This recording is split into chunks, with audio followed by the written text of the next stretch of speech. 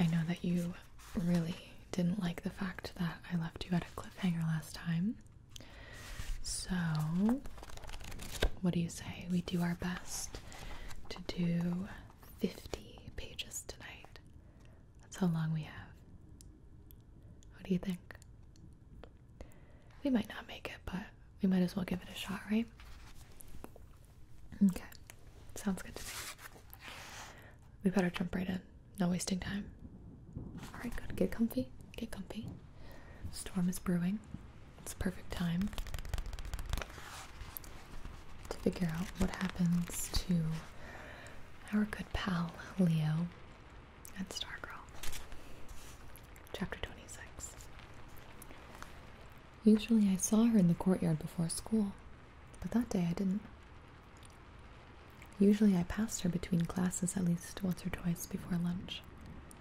Not that day. In fact, when I looked over to her table at lunch, there was Dory Dilson as usual, but someone else was sitting with her. No Stargirl in sight. Coming out of the lunchroom, I heard laughter behind me, and then a voice, Stargirl's. What do you have to do to get someone's attention around here? I turned, but it wasn't her. The girl standing, grinning in front of me, wore jeans and sandals, had burnt red nails and lipstick, painted eyes, finger rings, toe rings, hoop earrings that I could put my hand through, hair. I gawked as students swarmed past. She made a clownish grin. She was beginning to look vaguely familiar. Tentatively, I whispered, Stargirl?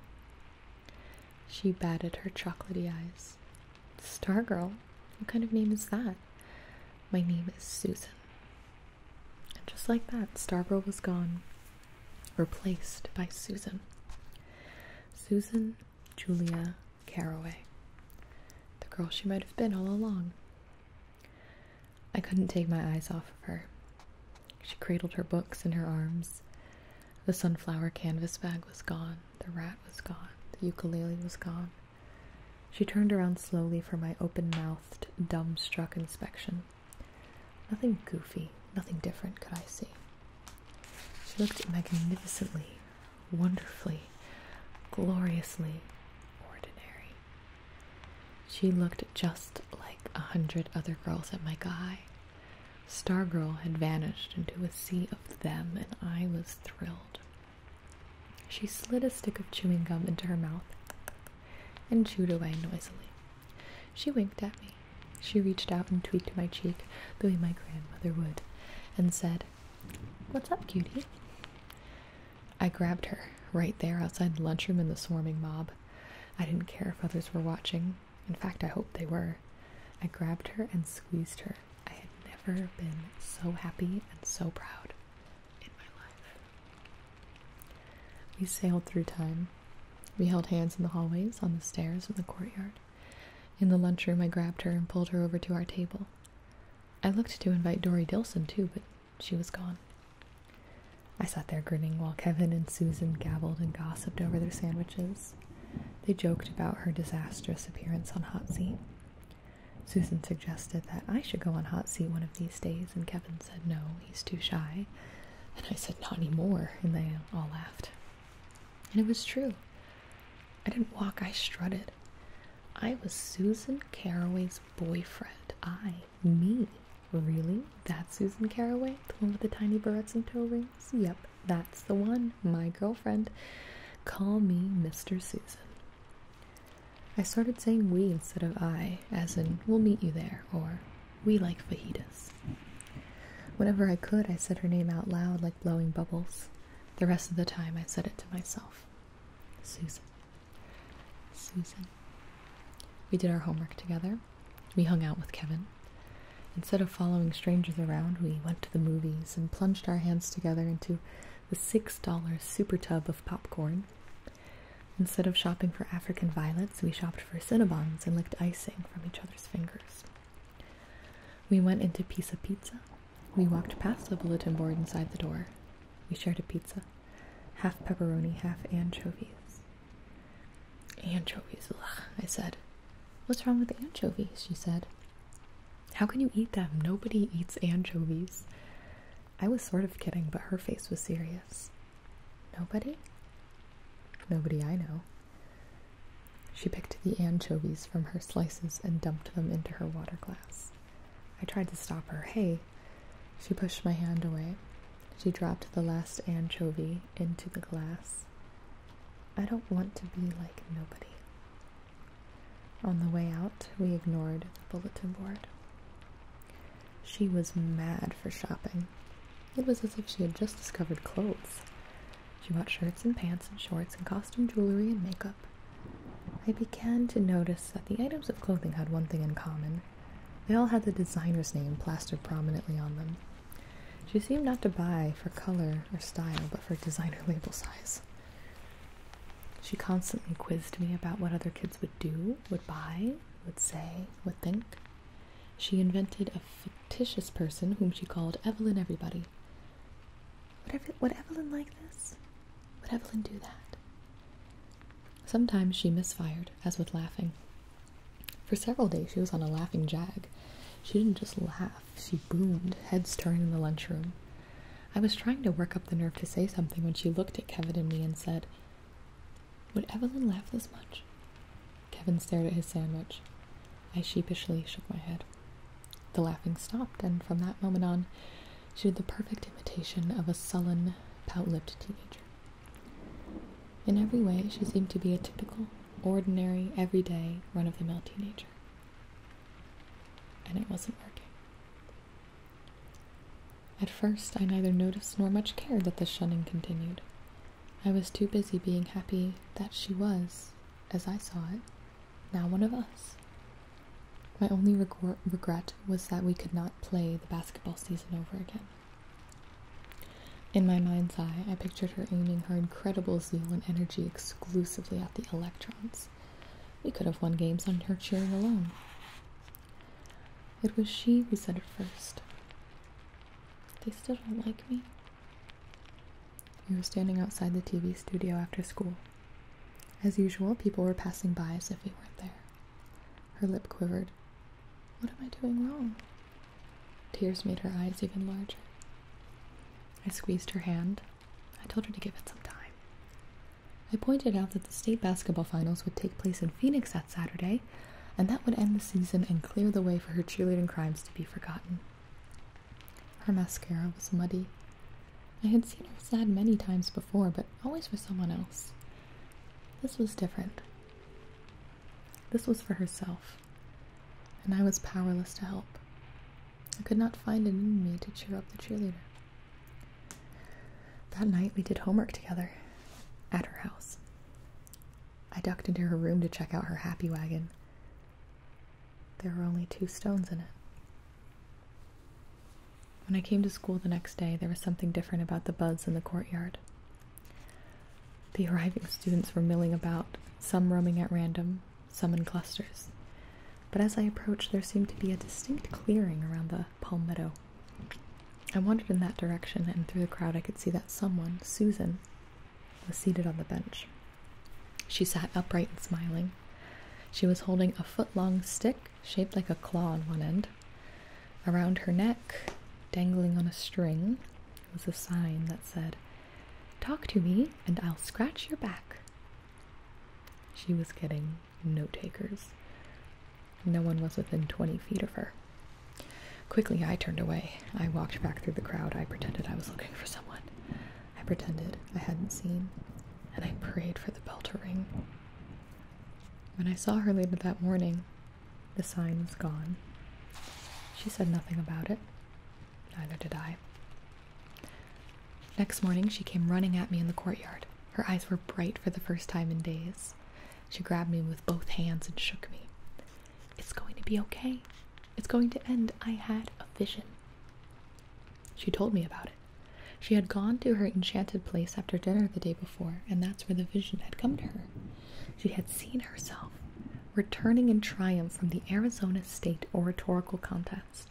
She had won first prize, best in the state. When she returned, she got a hero's welcome. The whole school greeted her in the parking lot, just like in the assembly film. There were streamers and confetti, and tooting kazoos and horns blaring, and the mayor and city council were on hand, and they had a parade right then and there, and she rode high on the back seat of a convertible and held her winner's silver plate up for all to see, and the happy faces of her classmates flashed in the sparkling trophy. She told me this, and she threw up her arms and shouted, "I'm going to be popular." The state contest was a week away. Every day she practiced her speech. One day she called over little Peter Sinkowitz and his playmates and presented the speech to us from her front steps. We applauded and whistled. She bowed grandly, and I, too, began to see her vision. I saw the streamers flying, and I heard the crowd cheering, and I believed. Chapter 27. And our best wishes go with you, Susan Caraway. The PA announcement echoed through the school lobby, and we were off to Phoenix. The driver was Mr. McShane, Micah High's faculty representative to the state contest. Susan and I sat in the back. Susan's parents were driving their own car and would meet us in Phoenix. As we pulled out of the parking lot, she wagged a finger in my face. "Don't get a big head, mister. I was allowed to invite 2 friends along. You aren't the only one I asked." "So who was the other?" I said. "Dory." "Well then," I said, "I think I'll go for the big head. Dory isn't another guy." She grinned.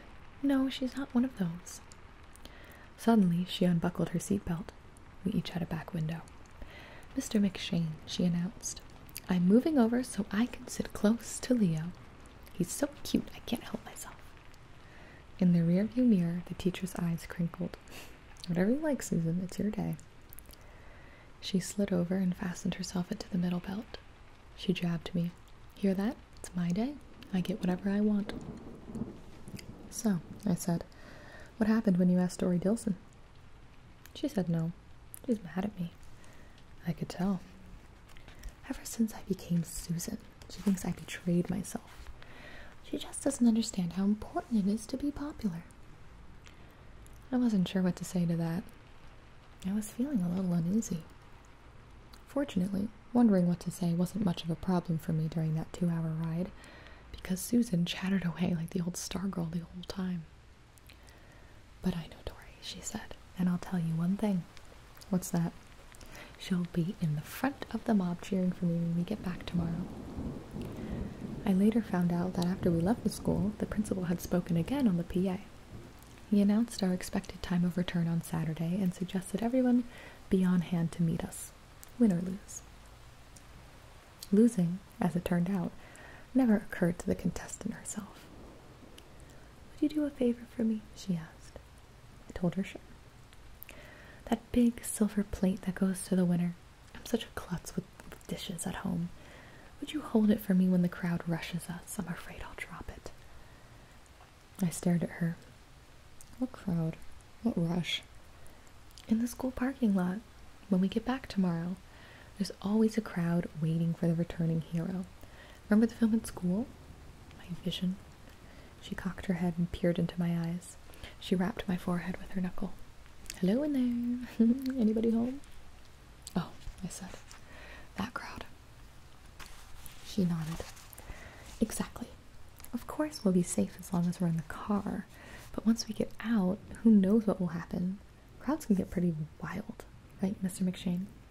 The teacher nodded. "So I hear." She spoke to me as if instructing a first grader. "Leo, this has never happened in Micah before. Having a winner of the Arizona State Oratorical Contest. One of their very own. When they hear about it, they're going to go bananas. And when they get a gander at me and that trophy," she rolled her eyes and whistled, "Whew, I just hope they don't get out of hand." "The police will keep them in line," I said. "Maybe they'll call it the National Guard." She stared wide-eyed. "You think?" She didn't realize I was kidding. "Well," she said, "I'm really not afraid for myself. I won't mind a little jostling. Do you think they'll jostle, Mr. McShane?" In the mirror, his eyes shifted to us. "Never can tell." "And if they want to carry me around on their shoulders, that's okay too. But they better not," she poked me with her finger, "better not mess with my trophy. That's why you," another poke, are going to hold it tight. I wished Mr. McShane would say something. Susan, I said, did you ever hear of counting your chickens? Before they hatch, you mean? Exactly. I hear you're not supposed to. Exactly. She nodded thoughtfully. Never made much sense to me. I mean, if you know they're going to hatch, why not count them? Because you can't know, I said. There are no guarantees. I hate to break it to you, but you're not the only person in the contest. Someone else could win. You could lose. It's possible.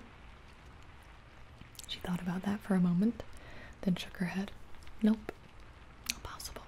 So, she threw up her arms and smiled hugely. Why wait to feel great? Celebrate now. That's my motto. She nuzzled into me. What's yours, big boy?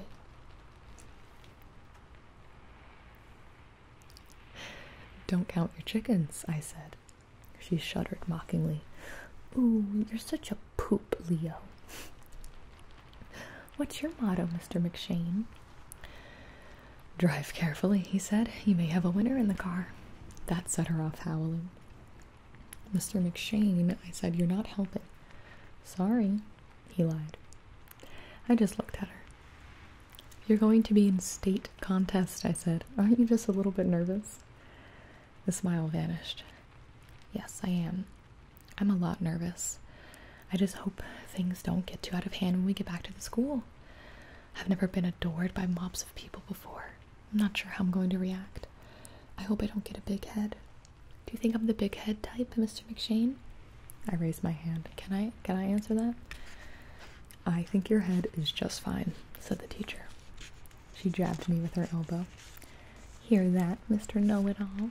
She gave me her smug face, which promptly disappeared as she thrust up her arms and yelped. They're going to love me. Mr. McShane wagged his head and chuckled. Silently, I gave up. She pointed out the window. Look, even the desert is celebrating. It seemed to be true. The normally dull cacti and scrub were splashed with April colors, as if a great painter had passed over the landscape with a brush, dabbing yellow here, red there. Susan strained against her seatbelt. Mr. McShane, can we stop here, just for a minute, please? When the teacher hesitated, she added, You said it's my day. I get whatever I want. The car coasted to a stop along the gravelly roadside. In a moment, she was out the door and bounding across the desert. She skipped and whirled and cartwheeled among the prickly natives. She bowed to a yucca, waltzed with a saguaro. She plucked a red blossom from a barrel cactus and fixed it in her hair. She practiced her smile and her nod and her wave, one hand, two hand, to the adoring mob at her hero's welcome. She snapped a needle from a cactus and with the slapstick pantomime of a circus clown, pretended to pick her teeth with it. Mr. McShane and I were leaning on the car and laughing, when suddenly she stopped, cocked her head, and stared off into another direction. She stayed like that, stone still, for a good 2 minutes, then abruptly turned and came back to the car. Her face was thoughtful. Mr. McShane, she said as the teacher drove off, do you know any extinct birds? Passenger pigeon, he said. That's probably the best known. They say there used to be so many of them they would darken the sky when they flew over. And the moa? Moa? Huge bird. Like a condor, I said. He chuckled. A condor wouldn't come up to its knee. Make an ostrich look small. 12, 13 feet tall. Maybe the biggest bird ever. Couldn't fly, lived in New Zealand. Died out hundreds of years ago. Killed off by people. Half their size, said Susan. Mr. McShane nodded. I wrote a report about moas in grade school. Thought they were the neatest thing. Susan's eyes were glistening. Did moas have a voice? The teacher thought about it. I don't know. I don't know if anyone knows. Susan looked out the window at the passing desert. I heard a mockingbird back there. and it made me think of something Archie said. "Mr. Brubaker?" said Mr. McShane. "Yes. He said he believes mockingbirds may do more than imitate other birds. I mean, other living birds. He thinks they may also imitate the sound of birds that are no longer around. He thinks the sound of extinct birds are passed down the years from mockingbird to mockingbird." "Interesting thought," said Mr. McShane. "He said when a mockingbird sings, for all we know, it's pitching fossils into the air. He says who knows what songs of ancient creatures we may be hearing out there." The words of Archie Brubaker settled over the silence in the car. As if reading my thoughts, Mr. McShane turned off the air conditioner and powered down the windows. Hair blew in a faint, smoky scent of mesquite. After a while, I felt the touch of Susan's hand. Her fingers wove through mine. "Mr. McShane," she cooed. "We're holding hands in the back seat." "Uh-oh," he said. "Hormonal teenagers." "Don't you think he's cute, Mr. McShane?" "I never really thought about it," said the teacher. "Well, look," she said. She grabbed my face in her hand and pulled it forward. The teacher's eyes considered me briefly in the rearview mirror. "You're right. He's adorable." Susan released my blushing face. "Told you. Don't you just love him?"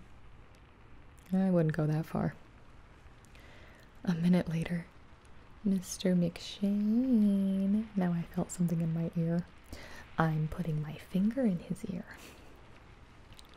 This sort of silliness went on until we rounded a mesa and saw the brown mist on the horizon that announced our approach to the city of Phoenix. Chapter 28. Her parents met us in the lobby of the hotel where Susan, Mr. McShane, and I each had a room for the night. After we checked in, the 5 of us ate at a buffet lunch in the hotel restaurant. Then we watched Susan board a bus that would take her and 18 other contestants to Phoenix West High School. There were 38 contestants. 19 had already given their speeches that morning. By the end of the afternoon, 10 finalists would be chosen. The finals would take place that evening. To be honest, none of us was surprised that Susan made the cut. She was incredibly good. The surprise was this. Her speech was new. It was not the one she had given at Micah High. It was not the one she had been practicing for weeks in front of me and Peter Sinkowitz and assorted saguaros. It was not the one I had heard just the day before. But it was wonderful. There were some elements of the old speech in it, and much that was as new as that morning. Like a butterfly, her words fluttered from image to image. She swung from the distant past, Barney, Archie's Paleocene rodent skull, to the present, Cinnamon, to the distant future, the death of the sun. From the most ordinary here, the old man nodding off on the bench at Tudor Village, to the most extraordinary there, a newly discovered galaxy, 90% to the end of the universe. She touched on silver lunch trucks and designer labels and enchanted places, and when she said her best friend gave her pet rat a ride on his shoulder, tears came to my eyes. It was a jumble, it was a mishmash, and somehow she pulled it all together. Somehow she threaded every different thing through the voice of a solitary mockingbird singing in the desert. She called her speech, "I might have heard a moa." The auditorium was half full, mostly with small groups of students and parents from the competing schools. After a contestant finished, his or her supporters whistled and whooped, as if doing so would influence the judges. The rest was polite applause. When Susan finished, the 4 of us managed a modest cheer, but that was about it. No whistles, no whoops. I think we were made more of timid stuff than the speechmaker herself. Back at the hotel, Mr. McShane and I mobbed her, if 2 can be a mob. Her parents were more reserved. They were full of smiles and well-dones. But they seemed no more surprised at her success than Susan did. When the adults went off to the gift shop, I had her to myself. I said, "Where did that come from?" She grinned. Do you like it? Sure, but it's not what I've been hearing for the last month.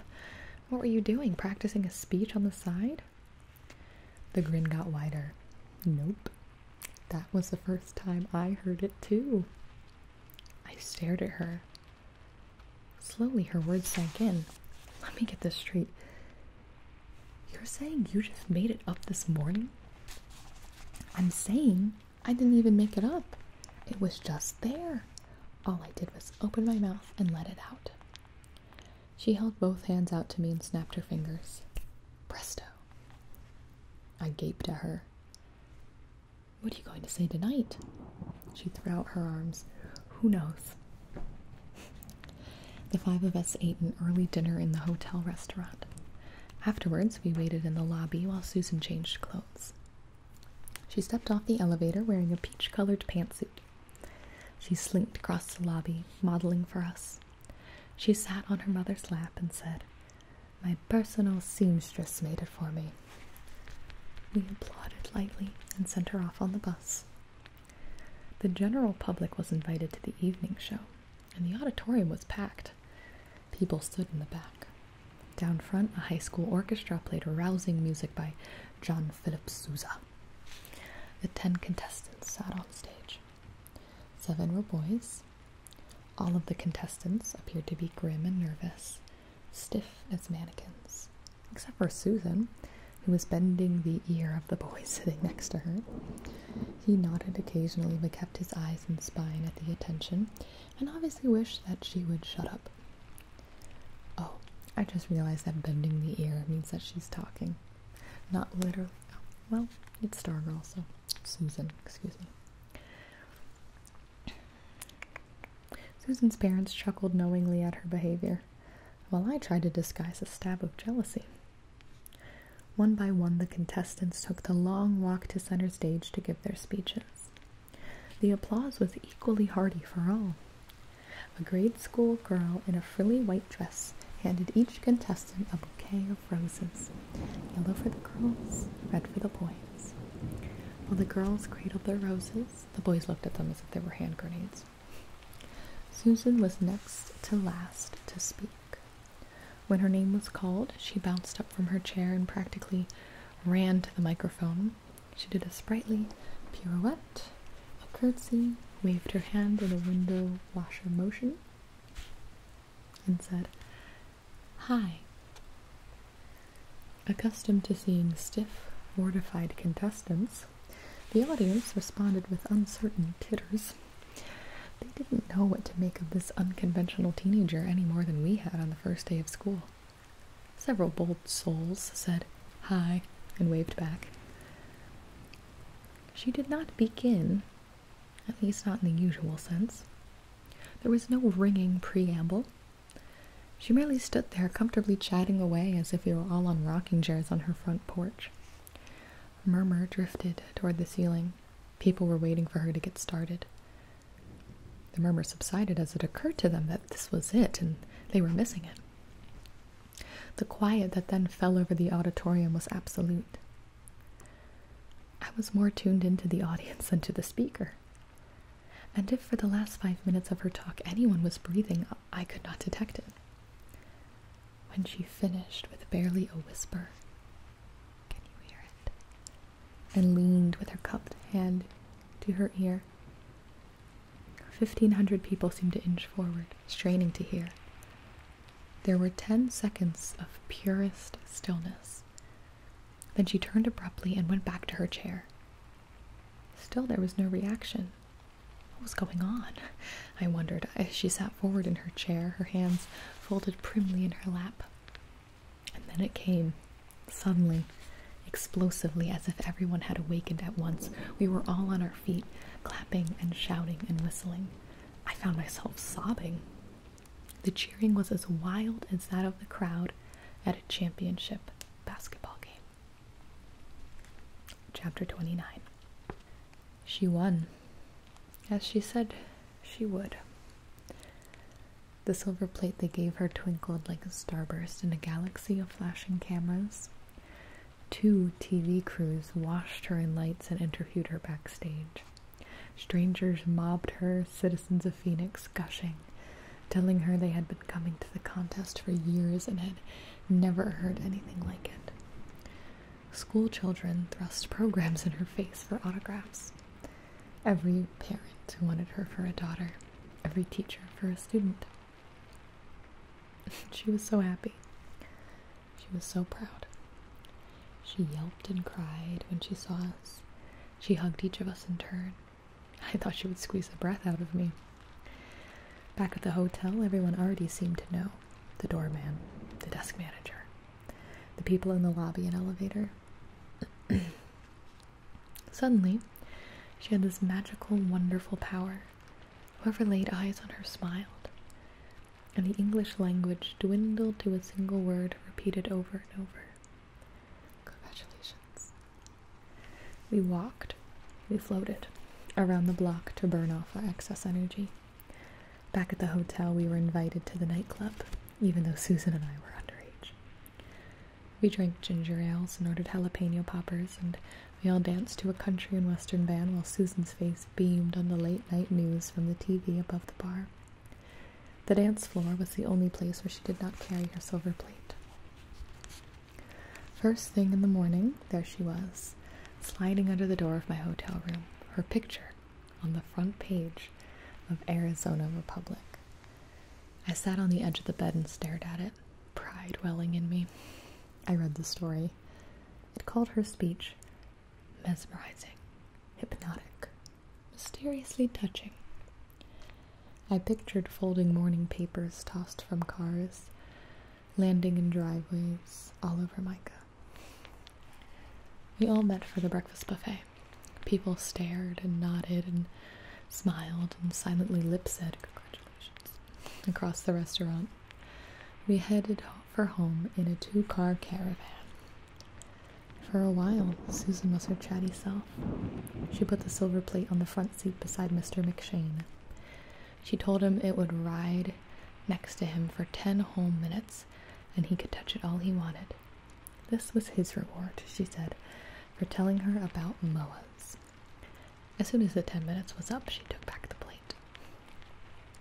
As we drew nearer to town, the chatter subsided and finally stopped. We rode the last miles in silence. She took my hand. The nearer we came, the harder she squeezed. When we hit the outskirts of town, she turned to me and said, "Do I look okay?"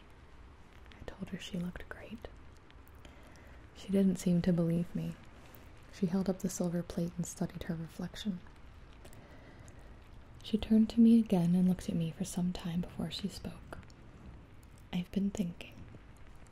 This is how I'm going to do it. I'm going to hold on to the plate myself, okay?" I nodded. Until they lift me onto their shoulders. Then I give it to you, understand? I nodded. So stay next to me, every second. Crowds can separate, you know. They do that, okay? I nodded. Okay. Her hand was hot and sweating. We drove past a man in his driveway. He was dipping a large, broom-like brush into a pail and painting the asphalt with black sealer. He was bent intently to his work in the noonday sun. And somehow I knew at that moment what would happen. I could see it. I wanted to shout to Mr. McShane, "No, don't turn. Don't go there." But he did turn. He turned, and there was the school in front of us. And never in my life have I ever seen a place so empty. No banners, no cars, no people. "Probably around back," Mr. McShane said. His voice was hoarse. "Parking lot." We swung around back to the parking lot, and yes, there was a car, and another car, and people, 3 of them, shading their eyes in the sun, watching us. 2 of them were teachers. The other was a student, Dory Dilson. She stood apart from the teachers, alone in the black, shimmering sea of asphalt. As we approached, she held up a sign, a huge cardboard sign bigger than a basketball backboard. She set the sign on edge and propped it up, erasing herself. The red painted letters said, "Way to go, Susan. We're proud of you." The car stopped in front of it. All that was left to see of Dory Dilson were two sets of fingers holding the sides of the sign. We were close enough now to see that the sign was trembling, and I knew that behind it Dory was crying. There was no confetti, no kazoos, nothing cheered, not even a mockingbird. Chapter 30. As we idled, stunned and silent in front of Dory Dilson's sign, Susan's parents came and retrieved her from Mr. McShane's car. As in all things, they did not appear especially surprised or emotional over what was happening. Susan seemed in a trance. She sat beside me, staring vacantly at the sign through her windshield. Her hand was no longer holding mine. I groped for words but could not find them. When her parents came, she allowed herself to be led away. As she got out of the car, a silver plate slid from her lap and rang like a dying bell against the asphalt.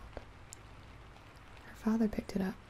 I thought he would take it, but instead he leaned into the back seat where I sat and with a strange smile gave it to me. I did not see her for the rest of the weekend. By Monday, she was Stargirl again. Floor-length skirt, ribbons in her hair, just like that. She went from table to table at lunchtime, passing out happy face cookies. She even gave one to Hillary Kimball. Hillary took off her shoe and used it like a hammer to smash the cookie on her table. Stargirl strolled among us, strumming her ukulele, asking for requests. Cinnamon perched on her shoulder. He was strapped onto a tiny toy ukulele. She made her voice squeaky and kept her lips from moving, and it was as if Cinnamon were serenading with her. Dory Dilson, bless her, stood and applauded. She was the only one. I was too stunned to join her, and too cowardly and angry, and not wanting to show approval for her return to Stargirl. Most of the students did not even look, did not even seem to listen. At the bell, as we left the lunchroom, I looked back. The tables were littered with cookies. Walking with her after school that day, I said, "I guess you're giving up, huh?" She looked at me. Giving up? On what? On being popular? On being, how could I say it? She smiled. Normal? I shrugged. Yes, she said firmly. Yes? I'm answering your question. The answer is yes. I'm giving up on trying to be popular and normal. Her face and body language did not seem to match her words. She seemed cheery, perky. So did Cinnamon, perched on her shoulder. "Don't you think maybe you should back off a little?" I said. "Don't come on so strong." She smiled at me. She reached out and brushed the tip of my nose with her fingertip. "Because we live in a world of them, right? You told me that once." We stared at each other. She kissed me on the cheek and walked away. She turned and said, "I know you're not going to invite me to go to the Octillo ball. It's okay." She gave me her smile of infinite kindness and understanding, the smile I had seen her aim at so many other needy souls. And in that moment, I hated her. That very night, as if he were playing a scripted role, Kevin called me and said, "So, are you taken to the Octillo ball?" I dodged. "Who are you taking?" "To know," he said. "I don't either." There was a pause at the other end of the line. "Not Stargirl?" "Not necessarily," I said. "You trying to tell me something?" "What would I want to tell you?" "I thought you were too. I thought there was no question." "So why are you asking?" I said and hung up. In bed that night, I became more and more uncomfortable as the moonlight crept up on my sheet. I did something I'd never done before. I pulled down the shade. In my dreams, the old man on the mall bench raised a wobbling head and croaked, "How dare you forgive me?" Next morning, there was a new item on the plywood roadrunner, a sheet of white paper. At the top, it said, "Sign up here to join new musical group, the xxGibis. No experience necessary." There were 2 numbered columns for names, 40 in all. By the end of the day, all 40 were filled in, with names such as Minnie Mouse and Darth Vader and the Swamp Thing. The principal's name was on there too, and Wayne Parr, and Dory Dilson. "Did you see?" said Kevin. Someone wrote in Parr's name. We were in the studio control room. It was May, and our hot seats were over for the year, but on some days we still gravitated to the studio after school. "I saw," I said. He stepped up to a blank monitor, studied his reflection. "So I didn't see your name on the list." "Nope." "You don't want to be an ookie dook?" "Guess not." We fiddled with the equipment for a while. Kevin walked out onto the stage. He flipped a switch. His mouth moved, but I couldn't hear. I held the soft pad of a headphone against my ear. His voice seemed to come from another world. "She's turning goofy again, isn't she? Worse than ever." I stared at him through the glass. I put down the headphone and walked out. I understood what he was doing. He had decided that it was now okay to say bad things about Stargirl. Permission to do so must have come from my behavior. Apparently, the first to read me was Stargirl herself. I still felt the sting from her remark about the Octillo ball. Was I that obvious? I think I'm saying that wrong. Acotillo. Acotillo. Acotillo. We're just gonna pretend. Classrooms, hallways, courtyard, lunchroom. Everywhere I went, I heard her disparaged, mocked, slurred. Her attempt to become popular, to become more like them, had been a total failure.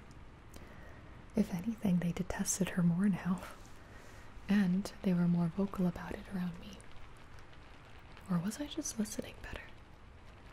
She and Dory Dilson, the only Ookie Dukes, did a duet in the courtyard one day after school. Stargirl strummed the ukulele and they both sang Blue Hawaii. Clearly they had been practicing. They were very good. They were also very ignored. By the end of the song, they were the only 2 left in the courtyard.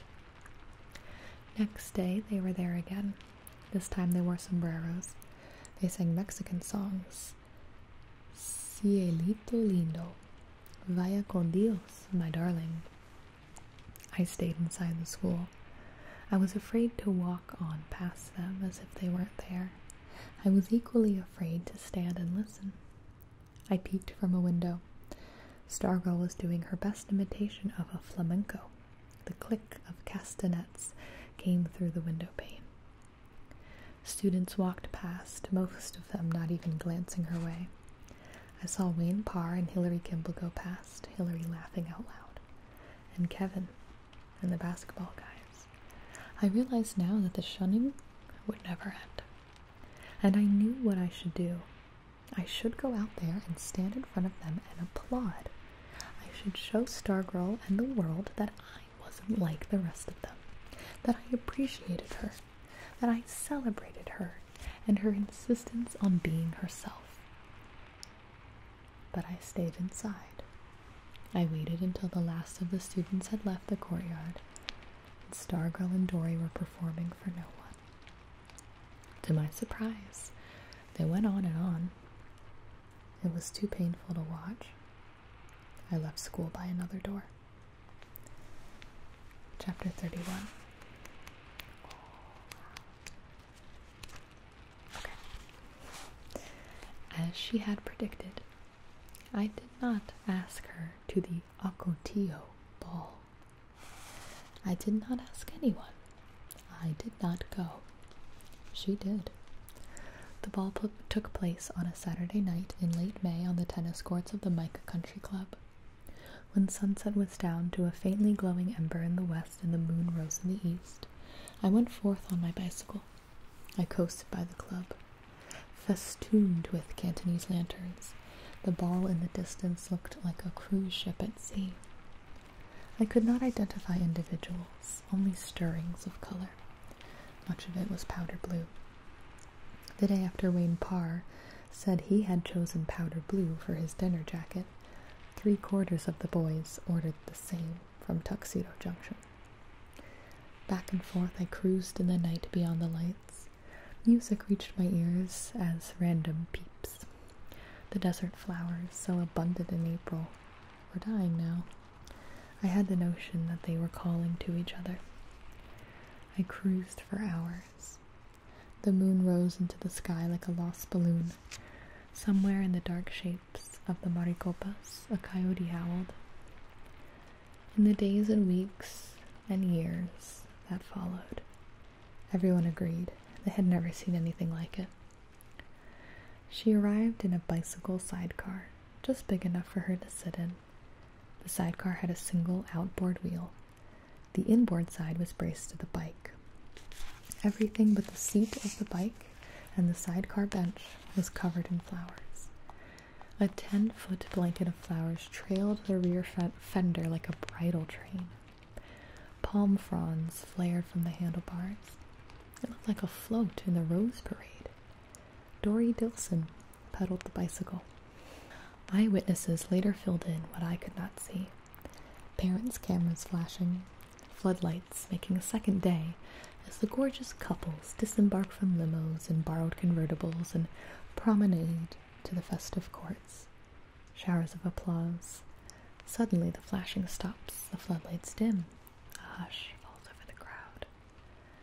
As a particularly long white limo rolls away from the entrance, here comes this 3-wheeled bouquet. The driver, Dory Dilson, wears a tailed white tuxedo and tall silk hat, but it is her passenger who rivets the crowd. Her strapless gown is a bright, rich yellow, as if pressed from buttercups. There must be one of those hooped contraptions underneath, for the skirt billows outwards from her waist like an upside-down teacup. How would she sit in that cart? Her hair is incredible. Descriptions clash. Some say it's the color of honey, some say strawberries. It fluffs like a meringue high upon her head. It's a wig. No, it's all hers. Both sides are certain. Earrings dangle. They are little silver somethings. But what? They are partly obscured by falling ringlets. Many answers are offered. The most popular is Monopoly pieces, but this will prove to be wrong.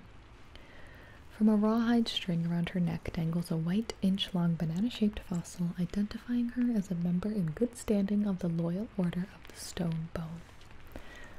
While others wear orchids, the corsage on her wrist is a small sunflower, or a huge black-eyed Susan, or some sort of daisy. No one is sure, except the colors are yellow and black. Before proceeding, she turns back to the bicycle and bends over a small basket hanging from the handlebars. The basket, too, is covered with flowers. She appears to kiss something in it. Then she waves to Dory Dilson. Dory salutes, and the bicycle pulls away. People nearby catch a glimpse of tiny, cinnamon-colored ears and 2 peppercorn eyes peering out of the basket. Beautiful. Unusual. Interesting. Different. Regal. These words will come later from the parents lining the walk. For now, there are only stares as she makes her way from the entrance to the ball. She is no one's child. She is the girl they've all heard about. As she passes by, she makes no attempt to avoid their eyes. On the contrary, she looks directly at them, turning to one side, then the other, as if they have shared grand and special things. Some turn aside, uneasy in a way they cannot account for.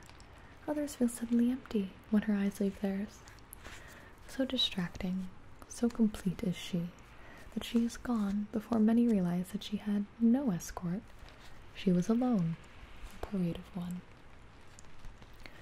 Perched on my bike in the distance, I remember looking up and seeing the torrent of stars we call the Milky Way. I remember wondering if she could see them too, or were they lost in the light of the lanterns? The dancing took place on the center tennis court, which had been covered with a portable parquet floor. Parquet? I'm going to say parquet. She did what everyone else did at the ball. She danced. To the music of Guy Greco and the serenaders, she danced the slow dances and the fast ones. She spread her arms wide and threw back her head and closed her eyes and gave every impression of thoroughly enjoying herself. They did not speak to her, of course, but they could not help looking over the shoulders of their dates. She clapped at the end of each number. She's alone, they kept telling themselves, and surely she has danced in no one's arms, yet somehow that seemed to matter less and less. As the night went on, and clarinet and coyote call mingled beyond the lantern light, the magic of their own powder blue jackets and the orchids seemed to fade, and it came to them in small sensations that they were more alone than she was. Who was the first to crack? No one knows. Did someone brush against her at the punch table? Pluck a petal from her flower, one was missing. Whisper high. This much is certain. A boy named Raymond Studemacher danced with her. To the student body at large, Raymond Studemacher did not have enough substance to trigger the opening of the supermarket door. He belonged to no team or organization. He took part in no school activities. His grades were ordinary. His clothing was ordinary. His face was ordinary. He had no detectable personality. Thin as a minute, he appeared to lack the heft to carry his own name. And in fact, when all eyes turned to him on the dance floor, those few who came up with a name for him frowned at his white jacket and whispered, "Raymond something." And yet there he was, Raymond something, walking right up to her. It came out later that his date had suggested it, and speaking to her, and then they were dancing. Couples steered themselves to get a better look. At the end of the number, he joined her in clapping and returned to his date. He told her the silver earrings looked like little trucks. Tension rose, boys got antsy, girls picked at their corsages. The ice shattered. Several boys broke from their dates. They were headed her way when she walked up to Guy Greco and said something to him. Guy turned to the serenaders, the baton flashed, and out came the sound of that old teen dance standard, the bunny hop. Within seconds, a long line was sneaking across the dance floor, and Stargirl led the way. And suddenly it was December again, and she had the school in her spell. Almost every couple joined in. Hillary Kimball and Wayne Parr did not. The line curled back and forth across the netless tennis courts. Stargirl began to improvise. She flung her arms to a make-believe crowd like a celebrity on a parade. She waggled her fingers at the stars. She turned her fists like an egg beater. Every action echoed down the line behind her. The 3 hops of the bunny became the 3 struts of a vaudeville vamp, then a penguin waddle, then a tippy-toed brisk. Every new move brought new laughter from the line. When Guy Greco ended the music, howls of protest greeted him. He restruck the downbeat. To delighted squeals, Stargirl led them off the parquet dance floor, parquet, onto other courts, and then through the chain-link fence, and off the tennis courts altogether. Red carnations and wrist corsages flashed as the line headed onto the practice putting green of the golf course. The line doodled around the holes, in and out of the side pools of lantern light. From the dance floor it seemed to be more than it was. 100 couples, 200 couples, 100 couples, 200 people. 400 dancing legs seemed to be a single festive, flowery creature, a fabulous millipede. And then there was less and less to see as the head vanished and the rest, curled through the fringe of the light and followed, like the tail of a powder-blue dragon, into the darkness. One girl in chiffon had a tiff with her date and ran off toward the first tee, calling, "Wait for me." She looked like a huge mint-green moth. Their voices came in clearly from the golf course. The laughing and yelping made a raucous counterpoint to the metronomic tock-tock-tock of the bunny's never-ending hop. Once, in the light of the quarter moon, they appeared in silhouette on a domed distant green like figures dancing in someone's dream. And then quite suddenly they were gone, as if the dreamer had awakened. Nothing to see, nothing to hear. Someone called "Hey" after them, but that was all. It was, according to those left behind, like waiting for a diver in water to return to the surface. Hillary Kimball, for one, did not share that feeling. "I came here to dance," she declared. She pulled Wayne Parr along to the bandstand and demanded regular music. Guy Greco tilted his head to listen, but the baton did not stop, and neither did the band. In fact, as the minutes went by, the music seemed to become louder. Maybe it was an illusion. Maybe the band felt a connection to the dancers. Maybe the farther the line spun into the night, the louder the band had to play. Maybe the music was a tether or a kite string. Hillary Kimball dragged Wayne Parr out to the middle of the parquet floor. Parquet. They slow danced, they fast danced, they even tried an old-fashioned jitterbug. Nothing worked. Nothing went with the triple thumping drumbeat but the bunny hop itself. Hillary's orchid shed petals as she beat her fist on Wayne Parr's chest. "Do something," she yelled. She ripped sticks of chewing gum from his pocket. She chewed them furiously. She spit the wad and pressed the gum into her ears. The band played on. Afterward, there were many guesses as to how long the bunny hoppers were actually gone. Everyone agreed it seemed to be hours. Students stood under the last line of lanterns, their fingers curling through the plastic-coated wire of the fence, peering into the vast blackness, straining for a glimpse, a scrap of sound. All they heard was the call of a coyote. A boy dashed wildly into the darkness. He sauntered back, his blue jacket over his shoulder, laughing. A girl with glitter in her hair shivered. Her bare shoulder shook as if she were cold. She began to cry. Hillary Kimball stalked along the fence, clenching and unclenching her fists. She could not seem to stand still. When the call finally came, "They're back." It was from a lone watcher at the far end.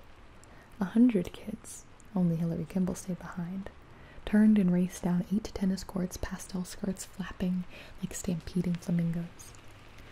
The fence buckled outwards as they slammed into it. They strained to see. Light barely trickled over crusted earth beyond the fence. This was the desert side. Where? And then you could hear whoops and yahoos out there, somewhere clashing with the music. And then, there, a flash of yellow, Stargirl leaping from the shadows. The rest followed out of the darkness, a long, powder blue, many-headed birthing. Hop, hop, hop. They were still smack on the beat. If anything, they seemed more energized than before. They were fresh. Their eyes sparkled in the lantern light. Many of the girls wore browning, half-dead flowers in their hair. Stargirl led them along the outside of the fence. Those inside got a lineup of their own and hopped along. Guy Greco struck the downbeat 3 final times. Hop, hop, hop. And the 2 lines collided at the gate in a frenzy of hugs and shrieks and kisses. Shortly after, as the serenaders gratefully played Stardust, Hillary Kimball walked up to Stargirl and said, "You ruin everything," and slapped her. The crowd grew instantly still. The 2 girls stood facing each other for a long minute. Those nearby saw in Hillary's shoulders and eyes of flinching. She was waiting to be struck in reply. And in fact, when Stargirl finally moved, Hillary winced and shut her eyes. But it was lips that touched her, not a palm of the hand. Stargirl kissed her gently on the cheek. She was gone by the time Hillary opened her eyes. Dory Dilson was waiting. Stargirl seemed to float down the promenade in her buttercup gown. She climbed into the sidecar. The flowered bicycle rolled off into the night. And that was the last any of us ever saw of her. Well, that was the weirdest chapter of a book I've ever read. How about you? Okay.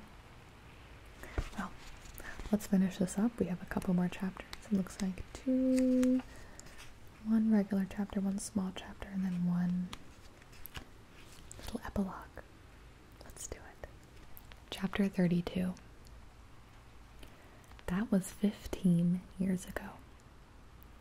15 Valentine's days. I remember that sad summer after the Ocotillo ball just as clearly as everything else.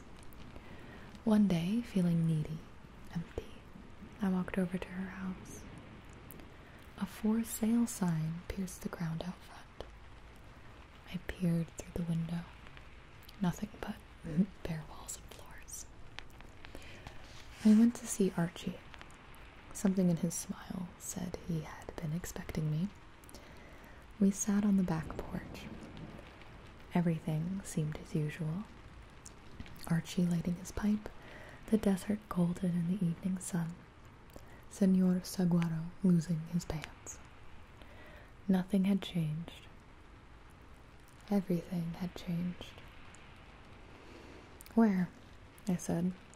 The corner of his mouth winked open and a silky rumple of smoke emerged, paused as if to be admired. Shut up, Leo. Then drifted off past his ear. Midwest. Minnesota.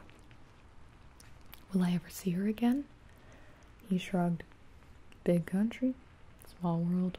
Who knows? She didn't even finish out the school year. No, just vamoosed. It's only been weeks, but it feels like a dream. Was she really here? Who was she? Was she real? He looked at me for a long time, his smile wry, his eyes twinkling. Then he shook his head as if coming out of a trance. He deadpanned. Oh, you're waiting for an answer. What were the questions again? Stop being nutty, Archie. He looked off to the west. The sun was melting butter over the Maricopas. Real. Oh yes, as real as we get. Don't ever doubt that. That's the good news. He pointed the pipe stem at me. And well named. Stargirl. Though I think she had simpler things in mind. Star people are rare.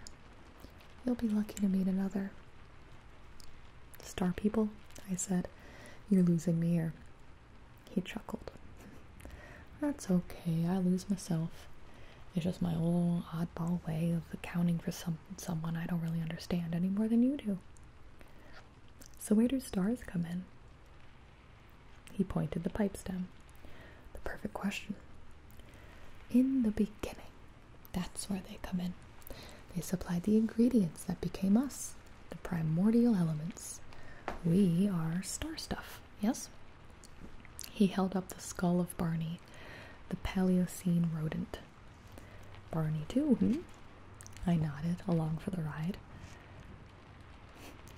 And I think every once in a while someone comes along who is a little more primitive than the rest of us, a little closer to our beginnings, a little more in touch with the stuff we're made of. The words seemed to fit her, though I could not grasp their meaning. He saw the vacant look on my face and laughed. He tossed Barney to me. He stared at me. She liked you, boy.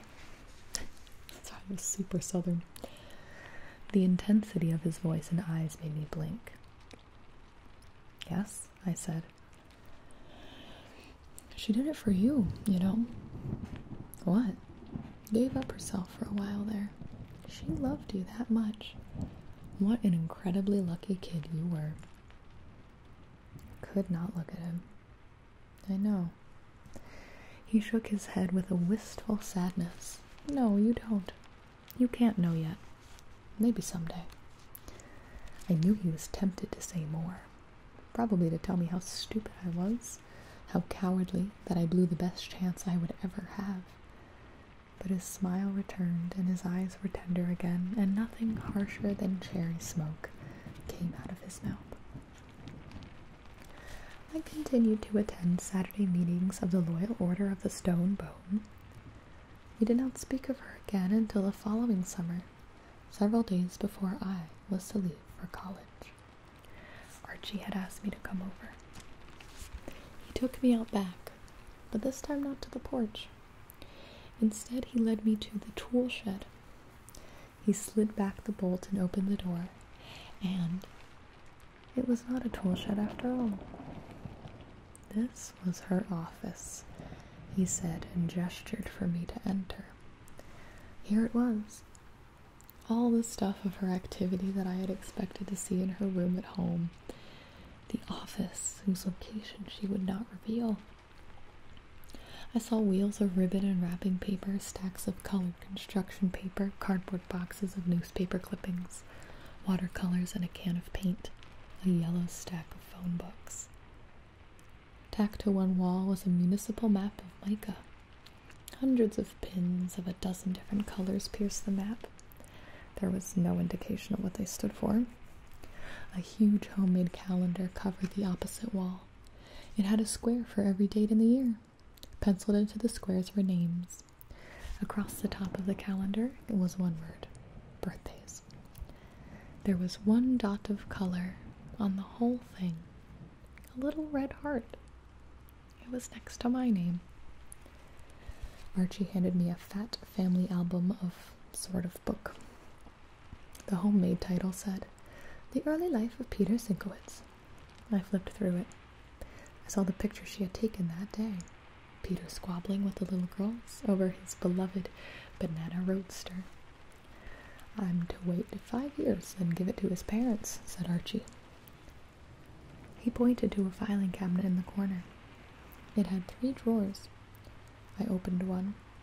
There were dozens of red hanging folders, each with a name tag sticking up.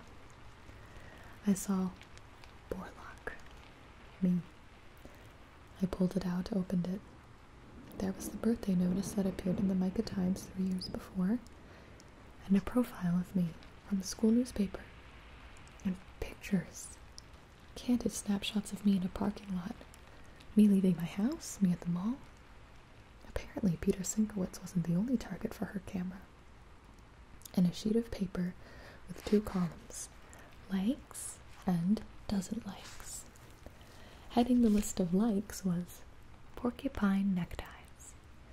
Under that was strawberry banana smoothies. I replaced my folder.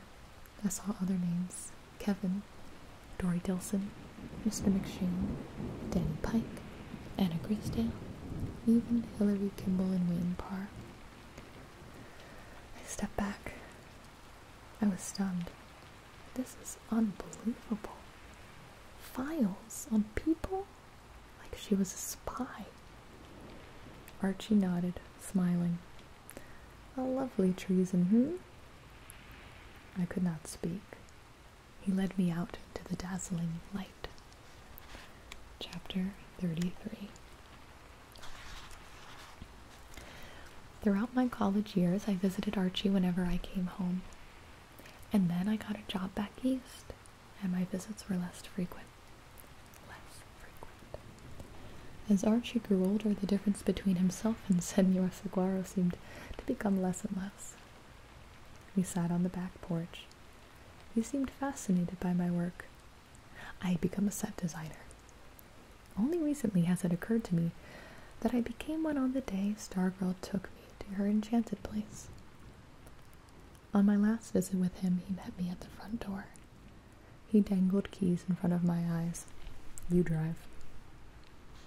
An old tar pail rattled in the bed of his ancient pickup as he pointed me west to the Maricopas. In his lap, he carried a brown paper bag. "Along the way," I said, as I always did. "So, have you figured her out yet?" It was years since she had gone, yet still we needed no name for her. We knew who we were talking about. "I'm working on it," he said. "What's the latest?" We were following a familiar script. On this day, he stated, "She's better than bones." On my previous visit, he had said, "When a Stargirl cries, she does not shed tears, but light." On other days and other years, he had called her the rabbit in the hat, the universal solvent, the recycler of our garbage. He said these things with a sly grin, knowing they would confound me as I mulled them over until our next meeting. We were in the foothills by early afternoon. He directed me to stop on a stony shoulder of the road. We got out and walked. He brought the paper bag with him. I brought the pail. He pulled from it a floppy blue hat, which he mashed onto his head. The sun that had looked warm and buttery at a distance was blazing hot here. We didn't go far, as walking was a chore for him. We stopped at an outcropping of smooth, pale gray rock. He pulled a small pick from the pail and tapped the rock. "This'll do," he said. I held the paper bag while he put pick to rock. The skin on his arms had become dry and flaky, as if his body were preparing itself to rejoin the earth. It took him 10 minutes to gouge out a hole he judged to be right. He asked for the bag. I was shocked at what he took out of it. Barney, the skull of the Paleocene rodent. "This is home," he said. He said he was sorry he did not have the energy to return Barney to his original stratum in South Dakota. He laid Barney in the hole, then took from his pocket a scrap of paper. He crumpled the scrap and scuffed it into the hole with the skull. Then he pulled a jug of water, a small bag of patching cement, a trowel, and a plastic tray from the tar pail. He mixed the cement and troweled over the hole. From a distance, you wouldn't know the rock had been altered. Headed back to the pickup, I asked him what was written on the paper. "A word," he said. The way he said it told me I'd get no answers to my next question. We rode east, down out of the mountains, and were home before sundown. When I returned next time, someone else was living in Archie's house. The shed out back was gone. So was Senor Saguaro. And a new elementary school now occupies Stargirl's enchanted place. Epilogue. More than stars. Since graduating, our class has had a reunion every 5 years, but I haven't yet gone. I stay in touch with Kevin. He never left Micah. Has a family there now. Like me, he did not wind up in television, but he does make good use of his gift of gab. He's an insurance salesman. Kevin says when the class gathers for reunions at the Micah Country Club, there is much talk of Stargirl and curiosity as to her whereabouts. He says the most common question these days is, "Were you on the bunny hop?" At the last reunion, several classmates for a lark lined up hands to waist and hopped around the putting green for a few minutes, but it wasn't the same. No one's quite sure what happened to Wayne Parr, except that he and Hillary broke up shortly after graduation. The last anyone heard, he spoke of joining the Coast Guard. The high school has a new club called the Sunflowers. To join, you have to sign an agreement promising to do one nice thing per day for someone other than myself. Today's Electron marching band is probably the only one in Arizona with a ukulele. On the basketball court, the Electrons have never come close to the success they enjoyed when I was a junior. But something from that season has resurfaced in recent years that baffles fans from other schools. At every game, the opposing team scores its first basket. A small group of Electron fans jumps to its feet and cheers. Each time I visit Micah, I drive past her old house on Palo Verde. On the most recent visit, I saw a red-haired young man across the street fixing water skis to the roof of a yellow Volkswagen Beetle. It must have been Peter Sinkowitz. I wondered if he was as possessive of that beetle as he had been of the Banana Roadster. I wondered if he was old enough to love his scrapbook. As for me, I throw myself into my work and keep an eye peeled for silver lunch trucks. And I remember, I sometimes walk in the rain without an umbrella. When I see change on the sidewalk, I leave it there. If no one's looking, I drop a quarter. I feel guilty when I buy a card from Hallmark. I listen for mockingbirds. I read the newspapers. I read them from all over. I skip the front pages and headlines and go to the pages in the back. I read the community sections and the fillers. I see little acts of kindness happening from Maine to California. I read of a man in Kansas City who stands at a busy intersection every morning and waves at the people driving to work.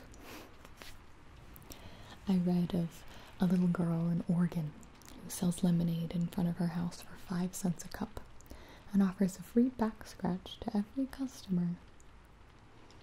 When I read about these things, I wonder, is she there? I wonder what she calls herself now. I wonder if she's lost her freckles. I wonder if I'll ever get another chance. I wonder, but I don't despair. Though I have no family of my own, I do not feel alone. I know that I am being watched.